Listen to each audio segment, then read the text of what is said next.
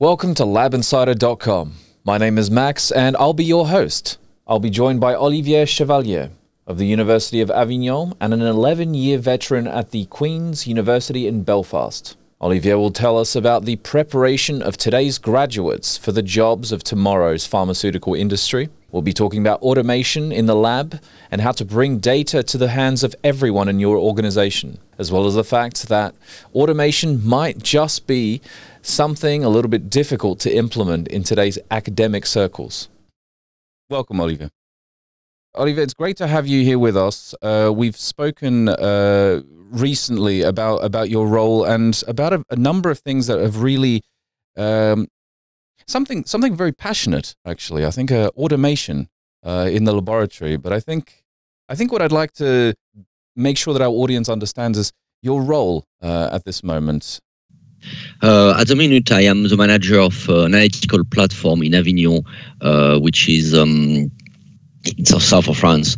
Maybe not everybody knows that. We are a small university, but we've got quite a lot of equipment in terms of mass spectrometry, microscopy, phytotron as well for plant growing, and I'm managing all these kind of instruments and all this laboratory on an operational point of view. So trying to organize the experiment and trying to rationalize the usage of all this equipment. So that is my main role at the minute, and trying to improve it and to get the most of the equipment inside the university as well as outside for companies who want to do a little bit of research and who want to use our facilities and our different methodology and what our scientists are developing in Avignon. One of the sticking points of our recent conversations was silos. Yes, exactly. Information being kept in separate separate departments in some cases. I mean, we're talking universities of multiple campuses, multiple facilities, information that isn't being shared. So automation, as I understand it, is one of these solutions. Automation is one of the part of the solution because, in my opinion, data should be shared between group and things like that, just to make science to move on. Not faster, but just to move on sometimes, because there is no point for a researcher, in my opinion, to basically keep his science to himself and just publish him from time to time. And when you just collaborate with others, you need to share the information, and it makes sometimes new idea to grow in other people. And it's, I don't know, I think scientists are open-minded. Should be open-minded. And I think, sharing data and sharing knowledge, not only at conferences and things like that, for example, where, you can network and you can, right, present your data and things like that. But on a day-to-day basis, I think it's quite important. And I think automation really helps for that, because as long as all the data are kind of recorded or basically shared in the same server on the same place, and you can let other people access to it from a remote computer, for example, and things like that. And it's important that, automation brings you something which, in my opinion, will bring you consistency as well in the result, and force you somehow to write protocol and to write workflow which should be reproducible.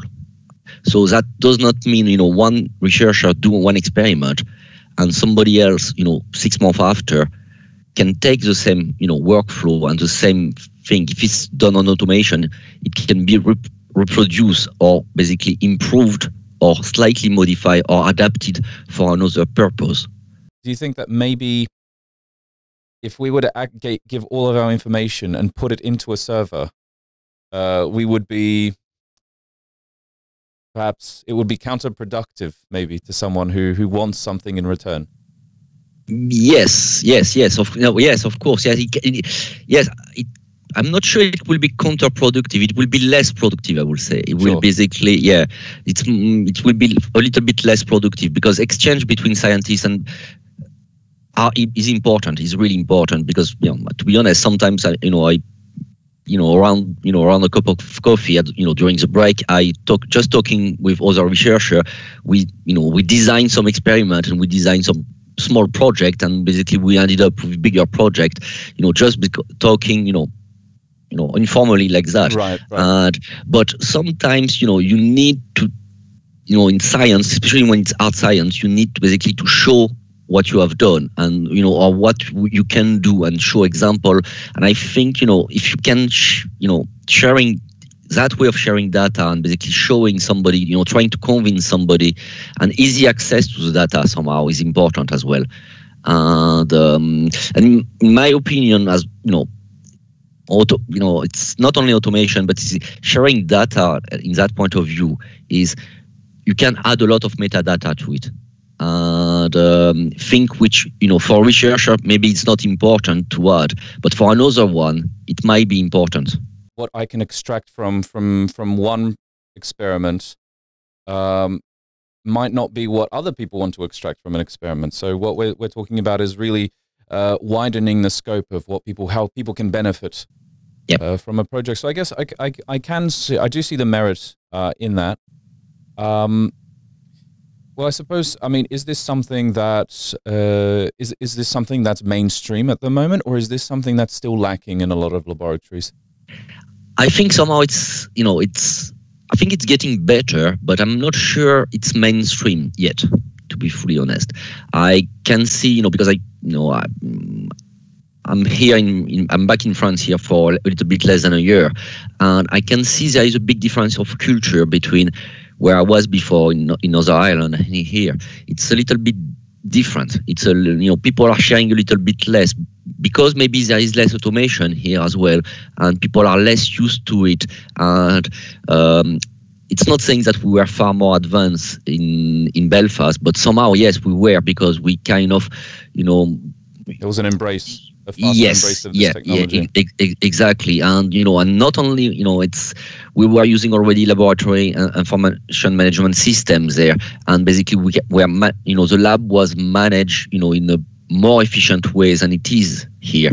And here it's what I'm trying to put in place, basically to people to book the equipment in advance, trying to see who is booking the equipment, trying to have a traceability of usage of equipment, and not only equipment, experiment as well, because it's really useful sometimes to see that, for example, somebody is going to use one piece of equipment for a couple of days to do one special analysis, and maybe there is another researcher who wants to do something similar, or by chance wants to do exactly the same thing.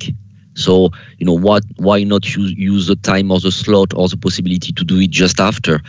So you don't have to change the setup, so it's faster, and and kind of encourage discussion between people not from the same group as well. Obviously, there are the added comforts of working from home and using your own laptop and whatever setup people want. I understand that more people have been choosing the work from home option when it comes to the second part of the procedure, the data analysis. So people are taking their work with them. Done it from quite a long time to work like that, because I had a chance to have a nice setup at home to work from home and things like that, and not everybody has got that chance, to have that. But it can be difficult to kind of as well to organize and to do not overwork, because you can have the tendency as well to spend not your night, but when you are in it, not realizing that you are working really late and you are working far more than what you should do. But work-life balance. Yes, that can be a little bit difficult, but if you are a little bit strict with yourself, and it's manageable. It's manageable, or as long as you have got support as well from your manager, who can basically do not push you to work, can trust you basically. There is a little bit of trust as well, so it's a little bit of I know in some places it can be complicated, where people, some manager thinks that they need to see their staff working somehow, physically working, to be present to things they work, because they cannot trust them to work at home, personally, I haven't, I was lucky enough to have, my supervisor was, trusted all of us because he could see that, after a regular meeting every week, that the work was done, and even sometimes a little bit more than what he was expecting was done. So he was kind of actually encouraging us to basically, don't overwork. Don't feel guilty because you're at home, because you are doing more than what you will produce in the lab when you are present in the lab. I mean, in theory, sure. In theory, you could access and manipulate a document and remanipulate it back to its thing to look like some work has been carried out. But I suppose automation in itself sort of solves the problem, right? Because those actions are also tracked. Yes, exactly. So in a way, what you're really doing is, you're encouraging some detective work if indeed there is some suspicion on the part of management. But at the end, I think the problem might solve itself. I think it's interesting that the fact is that people are obviously heading home, carrying out this work. It isn't something that many people expected in research and scientific industries. But the fact is, a proportion of work is being carried out. Do you have an idea as to what kind of proportion? How 30% of work that can be carried out at home? I'm not going to say 50-50, but in some case you can get close to that. But I will say yes, at least a good 30% can be carried out at home, at least. The importance of competition, of preparation of this new generation of students and future scientists to enter the real world, right? To update their CV. You mentioned an automated lab. A more digitized lab is something that is good for preparation of these students. The future is going to be more automatized and with more digitalization. We can see that at home already, just in our normal life. There is plenty of things which, we've got plenty of things like Google Home, Alexa, or things like that, which you just, that really changed over the last 5 years, and it's getting more and more, present around us. I think we need to train, future scientists already what is going to be the future, so they are not, they are going not to be disappointed. They need to know the technical, how to do things the old way. They need to know that, but as well they need to already embrace the future, because they will be the one who will be carrying that kind of not revolution but evolution of science.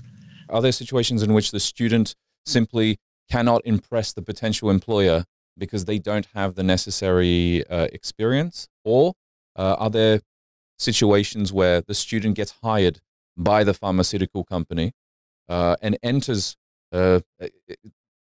assumes the entry-level position, and then begins to struggle during their employment? How does that happen? I think it's more the second case where basically, I think he's going to struggle at the start and not deliver as much as, what the employer thought it was going to be. And I think it's not a problem for the employer, it's a problem for the employee, for the young student starting, because starting a new job can be difficult in some cases to adapt and to change, especially when it's your first job or when you are just starting your career. It can be, you can realize suddenly that you've trained for something that you quite like, but it's not what you're expecting. And it's, it can be difficult on a life point of view somehow as well, not only on on personal life, not only on a professional point of view. So I think it's going to, if somebody knows a little bit about all of that, it's going to get to be more prepared. I'm not going to say he's not going to struggle a little bit, but he's going, the struggle will be a little bit less. Right, the learning curve will be a little bit easier. Yeah, and it will be faster, and with a little bit of chance, for example, the new employee can progress faster as well, and and that will help. That will, I think, that is definitely something which will help the new employee and the young student and people starting in a company. When it comes to automation, I mean, do you think that that's something that's not happening in the UK now, or is this something? Will they be less hesitant? It's not going to pass because things are not going to to change that much. But people are going to find alternative and work around it somehow, I think. I'm hoping, at least. That's something that I'm really hoping. That was Olivier Chevallier joining us on Lab Insider. Join us for more on our next episodes.